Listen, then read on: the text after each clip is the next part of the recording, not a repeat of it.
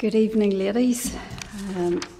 Tonight I thought we would just think for a few minutes, that's all it is, about a great treasure that we all have.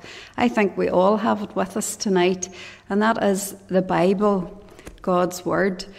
It is one of the greatest treasures we can possess, and I think I'll need to use these. In Proverbs chapter 2, verses 1 down to 5, we'll not read it all, just 1, 4 and 5 I'm going to read.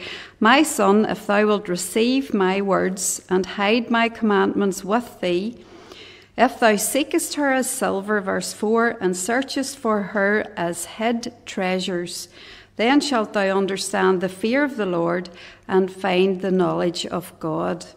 And it talks there about God's word being like seeking for silver and for hid treasures.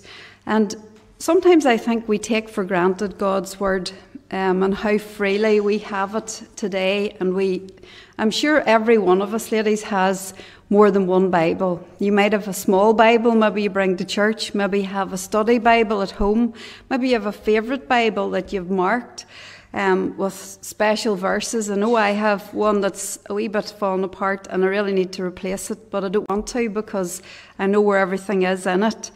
And we freely have it, and it truly is our guidebook for life, the Bible, and it gives us great wisdom, instruction and knowledge in all things. But you know, I've been struck in the children's meeting and Pathlighters who have been doing over the last number of weeks. We've been teaching the children where the Bible came from, who wrote the Bible, why it's important, and of course teaching them verses from God's Word.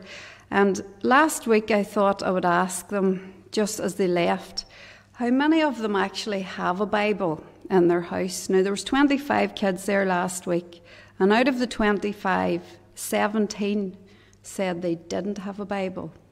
And of the 8 that said they did, there was one wee boy says it wasn't his Bible, it was his brother's Bible.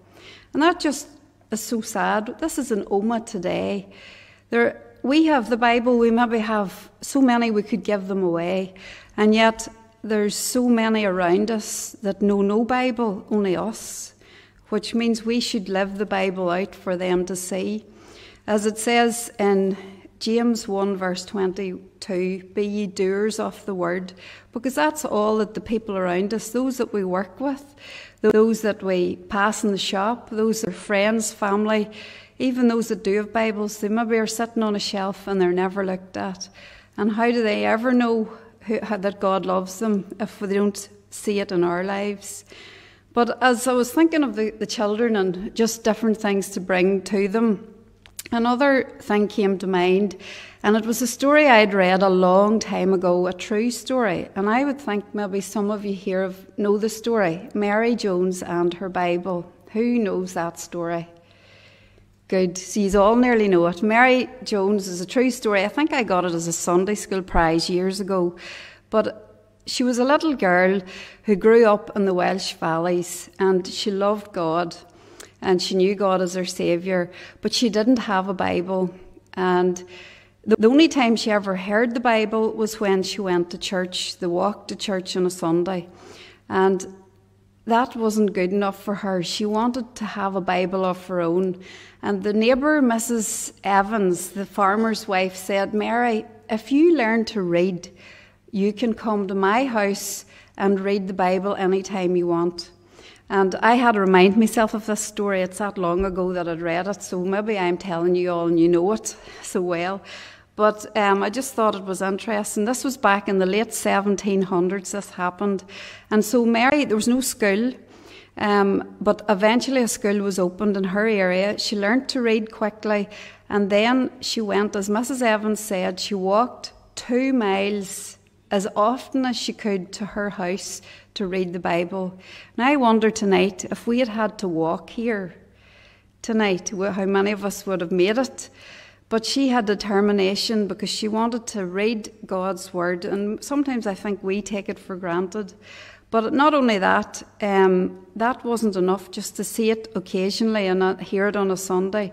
She wanted her own copy. And so she started to save every wee bit of money she could from gathering eggs, from cleaning her neighbours' houses, from babysitting, and she gathered money, and it took her 6 years to gather enough money to buy a Bible. And she knew there was a man called Mr. Charles who lived in a town some distance away that sold Bibles. So one morning, very early, she set off to walk, and it was 26 miles she walked.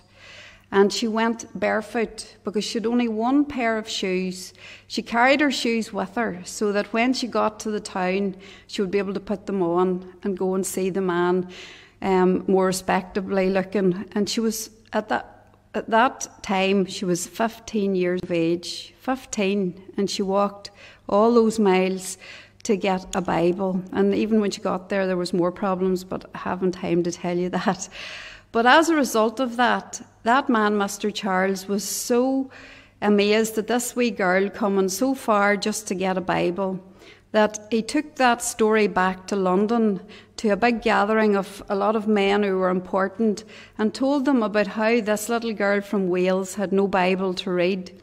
And the men talked among themselves and they thought this was terrible and they needed to start a Bible society. And they started the British and Foreign Bible Society, not just for the people who lived in Wales, but for across the world. And that was in 1804, that as a result of Mary travelling that distance and making that impression on Mr. Charles, he brought the story and those men started that Bible Society. And it's still about today. I think it's just called the Bible Society today. But I hope, just these few wee thoughts, that tomorrow morning when you wake up and you maybe read your Bible, that you think of it as a real treasure to have, and that you do as what it says in Psalm 119 verse 11, to hide it in your heart. Thy word have I hid in mine heart, that I might not sin against thee, and that others might even see the Bible through your life too.